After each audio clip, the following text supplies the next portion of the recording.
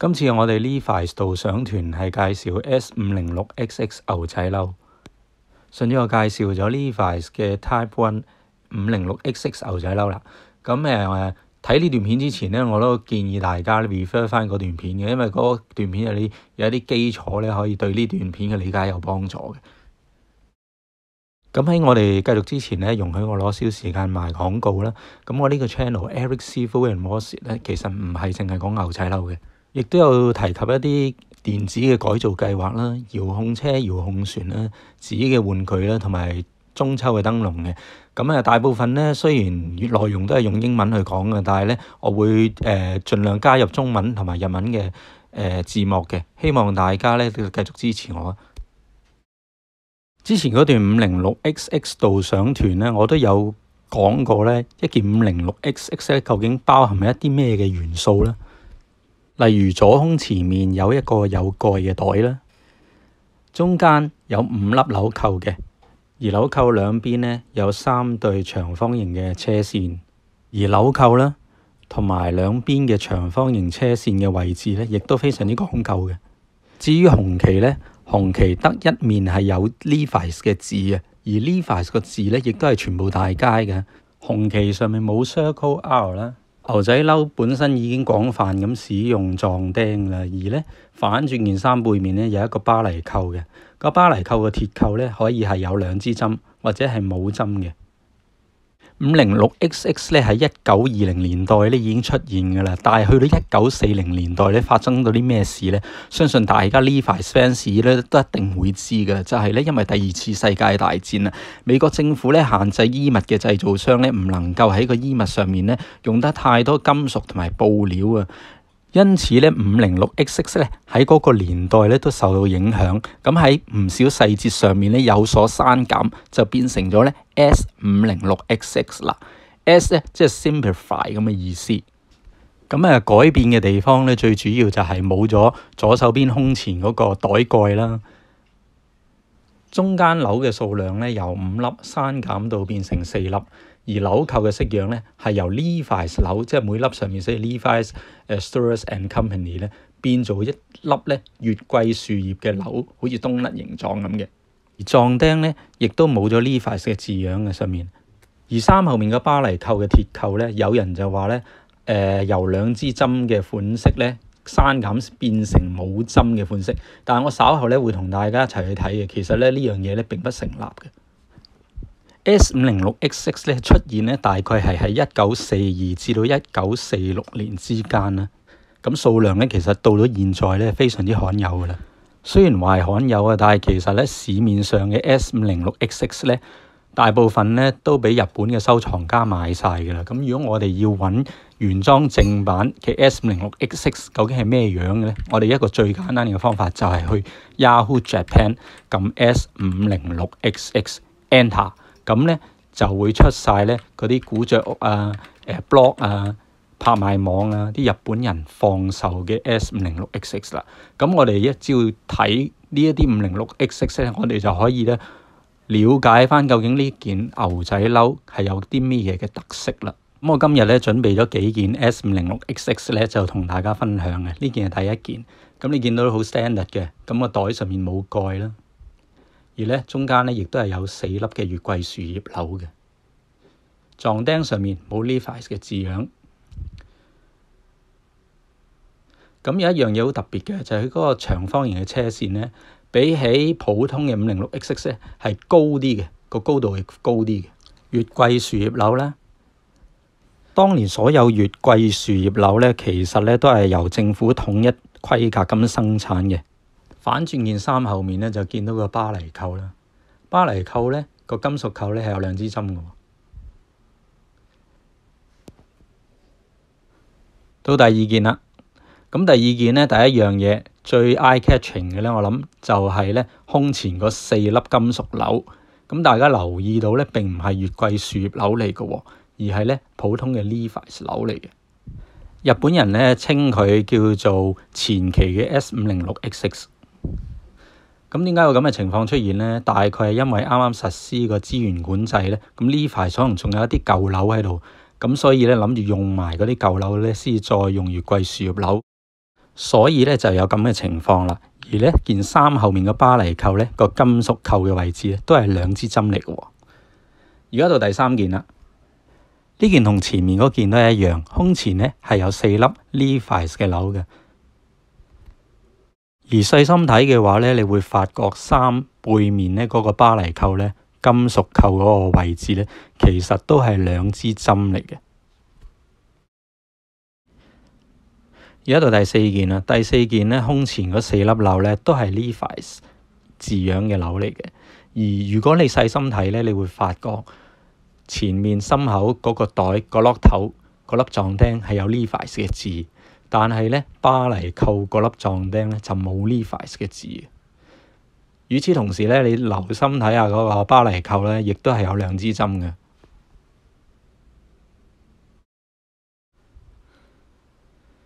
到第五件啦，第五件咧同前面嗰幾件一樣，心口前面嗰幾粒鈕咧都係有 LEVI'S 嘅字嘅。而背脊咧佢自己加咗個刺繡啦，呢件都算保存得幾靚仔嘅。你見到嗰啲紅旗咧都好完整啦，撞釘冇字嘅。而個背扣咧亦都係兩支針嘅。咁而家到第六件啦，我哋終於見翻一件咧係有冬甩嘅月桂樹葉鈕噶啦，就係呢件。咁呢件都保存得幾好嘅。你見到咧呢一件衫前面嗰3組咧長方形車線咧係比較高身嘅喎，而衫後面嗰個巴黎扣亦都係有兩支針嘅。咁其實我哋so far見咗咁多件咧，都冇一個金屬扣咧係冇針嘅喎。咁其實一個冇針嘅後扣喺呢個年代，其實係咪只係一個傳說嚟嘅咧？個金屬扣係 solid 地排嘅。咁如果大家見過一啲冇針嘅扣嘅 S506XX， 講緊原版喎，不妨話聲俾我知，我都想研究一下。到第7件啦，咁大家仲記唔記得咧？頭先第2件咧，胸口嗰4粒鈕咧係有 LEVI'S 字嘅。咁但係咧撞釘咧個袋咧就係有 LEVI'S 字，後面巴黎扣咧就冇 LEVI'S 字。咁呢一件咧又有少少唔同咯。佢胸口嗰4粒鈕咧就係月桂樹葉鈕，袋嗰粒鈕咧寫住 LEVI'S 字，但係咧巴黎扣嗰度咧又嗰粒撞釘咧就冇 LEVI'S 字嘅。我估可能係嗰個生產線上面嘅問題啦，即係做袋嗰個位就仲有 LEVI'S 嘅撞釘嘅，咁咪用埋佢咯。咁但係咧件衫做完個袋個位咧就傳去第二個位啊，做巴黎扣嗰個位啦。咁巴黎扣個位冇 LEVI'S 嘅撞釘，就變咗用咩字都冇嘅撞釘咯。咁啊到第8件啦，第8件咧呢件算係保存得幾完整嘅啦。佢連個皮嘅牌咧都喺度嘅。咁胸前咧有月桂樹葉鈕啦，紅旗啦，後面巴黎扣咧有兩支針嘅。撞釘上面咧亦都冇 LEVI'S 嘅字樣嘅。大家有冇覺得咧做完呢啲 research 之後咧，顛覆咗我哋一貫咧對 S506XX 嘅睇法咧？即係以前我哋覺得咧 S506XX 一定係月桂樹葉鈕，撞釘一定係冇字，個巴黎扣個金屬扣咧一定係有針嘅。但係經過咁多 research 之後咧，我哋發覺其實嗰啲可能係復刻版夾硬灌輸俾我哋嘅印象嚟啫喎。而家到第9件啦，咁咧呢一件咧就比較淡色，大家唔好睇小佢淡色，呢件嘢都可能成萬人嘅。咁咧佢心口前面咧係有幾粒嘅月桂樹葉鈕啦，撞釘冇字嘅，長方形嘅車線比較高身嘅，而背後嘅巴黎扣咧有兩支針。就算咧嗰個後扣咧有兩支針咧，你見到個式樣咧，每一件都會有啲唔同。到第10件啦，第10件咧，胸口前面咧都係有 LEVI'S 嘅鈕嘅4粒，而撞釘咧都係寫住 LEVI'S 嘅字樣嘅。咁好 typical 咧，應該係一件前期嘅 S506XX。而衫後面個巴黎扣咧，亦都有兩支針嘅。咁跟住到第11件啦。第11件咧就係月桂樹葉鈕啦，撞釘上面冇字，而個巴黎扣咧亦都有兩支針嘅。如果話嗰個巴黎扣個金屬扣部分咧係冇針嘅話咧，我哋揾咗11件咧，基本上一件都冇，全部都係有兩支針嘅。咁睇咗咁多件，我諗大家都夠皮啦。咁而家又到實戰時候咯喎，我哋咧就上網睇下唔同復刻版，究竟睇下佢哋復刻得幾似，好冇？我哋首先咧就去咗日本雅虎拍賣啦。咁咧其實日本嚟嚟去都有幾個網頁㗎啦，最主要都係一係就係拍賣網啦 ，Yahoo Japan Auction 啦，一係就係 Yahoo Shopping 啦，一係就樂天嘅。咁我都係求其去呢個嘅啫，咁純粹睇下有冇啦，冇嘅我咪再去第二度咯。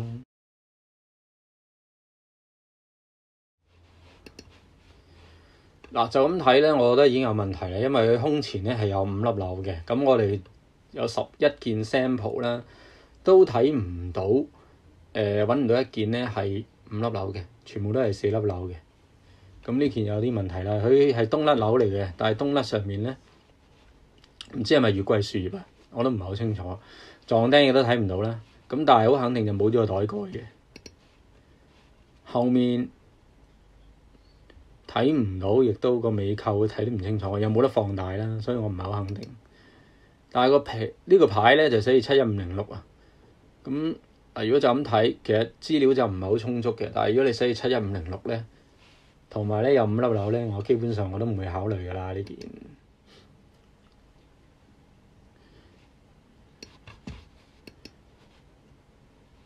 呢件直情唔係啦，寫住71501啦。嗱，睇下啦，個樣就好似嘅，但係又係5粒紐。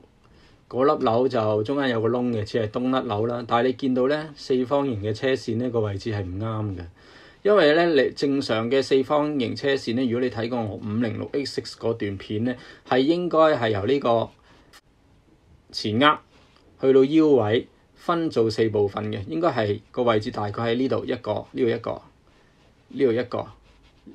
呢度一個咁上下嘅，咁啊呢度都已經唔啱啦。不過佢寫埋俾你睇啦，咩71501更加唔啱啦。應該係啲現代嘅嘢嚟嘅，個袋亦都太長啦。嗱個紐唔似啊，唔係月桂樹，似係啲寫啲英文字啊。咁呢句唔使諗啦。佢仲賣到12800 yen。仲有呢條車線都彎嘅，呢件完全唔掂嚇，背後又冇尾扣，呢件又係呃人嘅。嗱你估唔到攞1000蚊出嚟買件嘢都係喺日本咧都係俾人呃嘅。咁所以咧就都有伏㗎，你唔好以為日本啊！嗱，好多件都係5粒紐嘅，見唔見啊？復刻日本製99年，嗱5粒紐又係5粒紐，咁我不妨入去睇下係咩情況。嗱5粒紐嘅，咁冇袋蓋啦，後面個尾扣我睇唔到嘅，呢個真係冇得放大，好慘，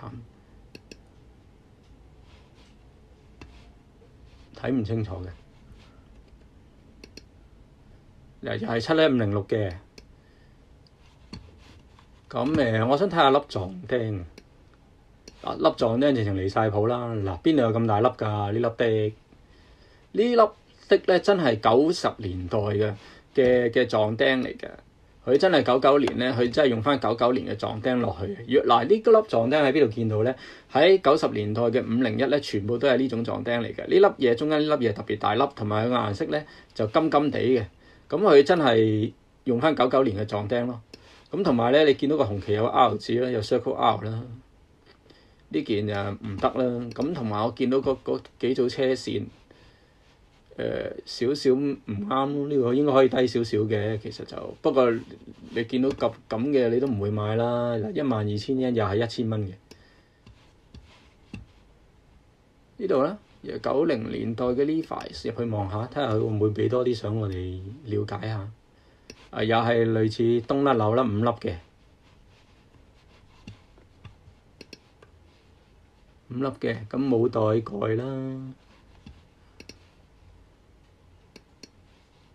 你見到嗰啲四方形車線嘅位置都係爭少少嘅。好似多幾張相喎，咁我睇下有冇辦法可以睇到啲資料啊！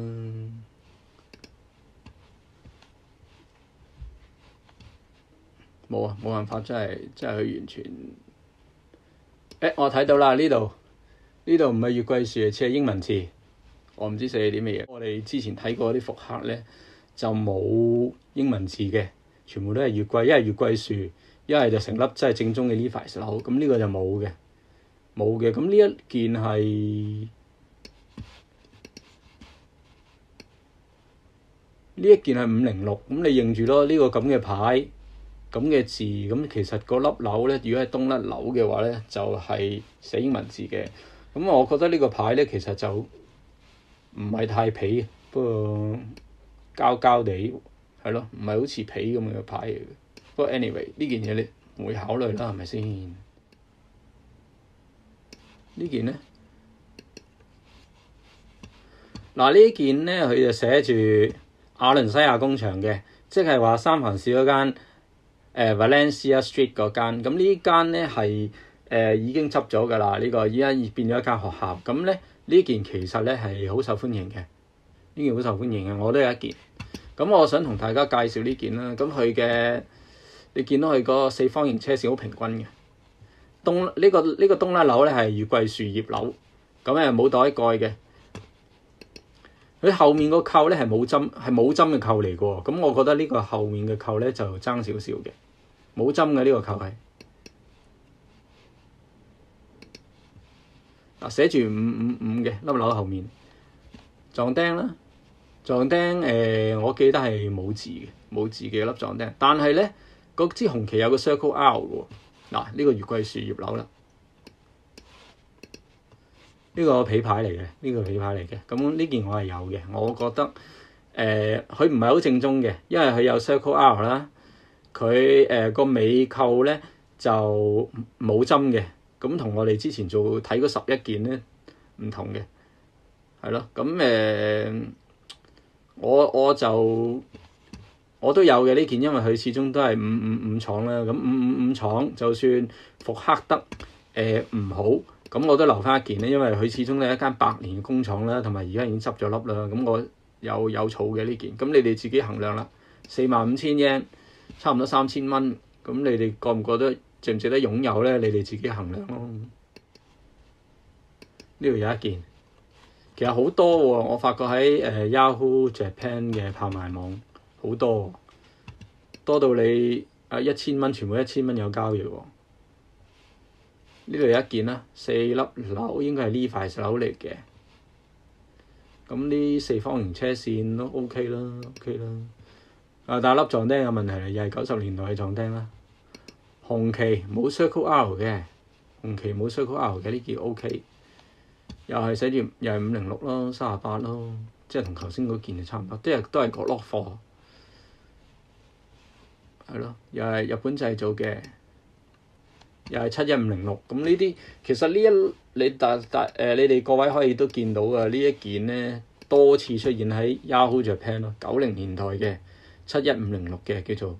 咁有東甩紐，又有LEVI'S 紐，東甩紐有5粒啦，LEVI'S 紐又有4粒啦咁樣。咁撞釘就90年代嘅撞釘嚟嘅，就唔係做翻復刻嘅撞釘咯。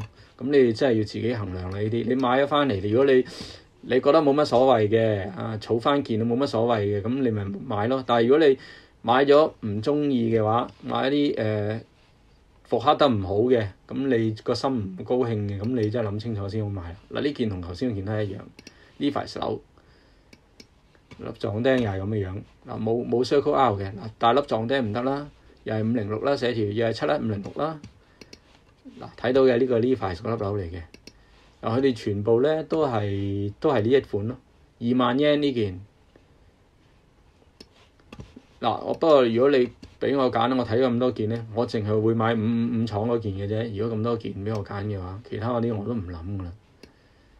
555廠我就算跟得唔足啊，佢都係555廠啦，係咪先？呢度有一件啦。睇到啦，呢件9000 yen， 有5粒東甩紐，但係呢個四方形車線咧唔啱㗎，你睇下呢個特別細㗎呢一格，呢個老實少少咯，我覺得即係佢9000 yen 咯，你睇下粒紐啦，嗱咁樣點賣啫？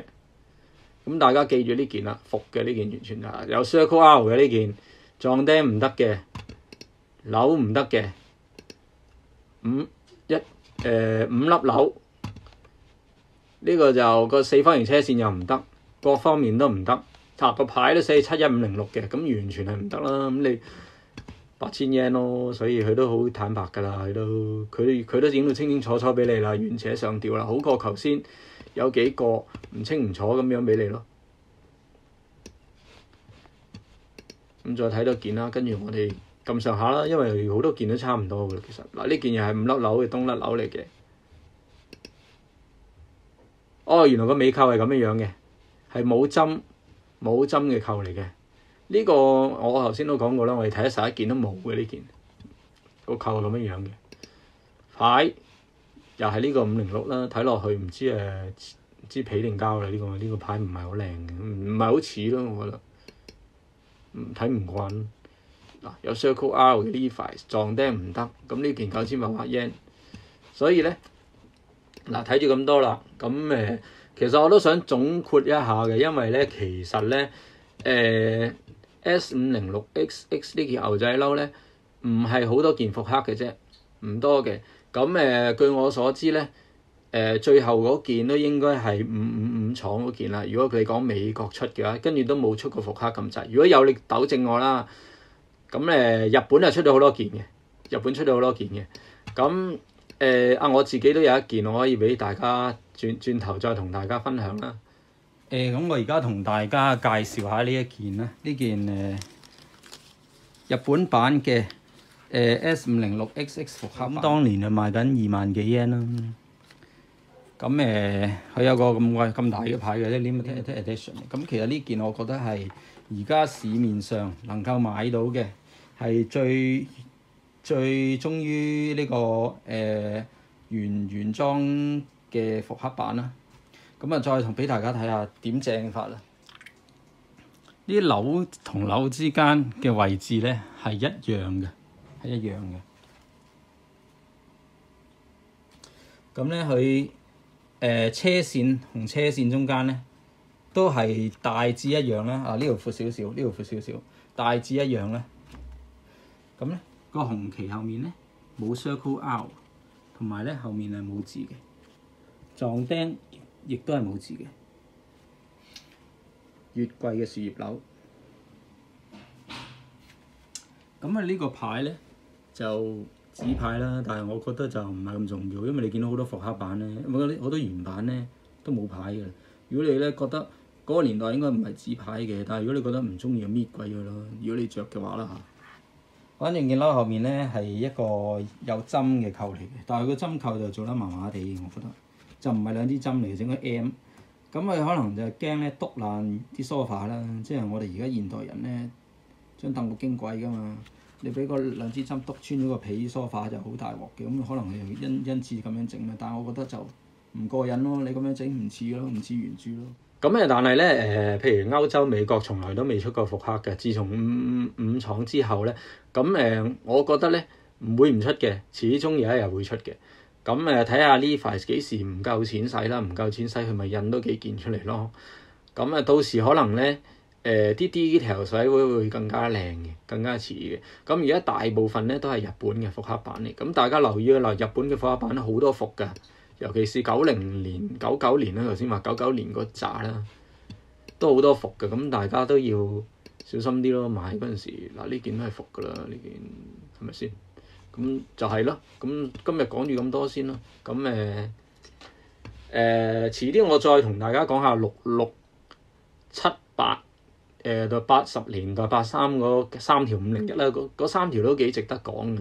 咁今次就講住咁多先啊！多謝各位，希望你哋繼續stay tuned 啦 with my channel 啦。多謝你哋啊，好，拜拜。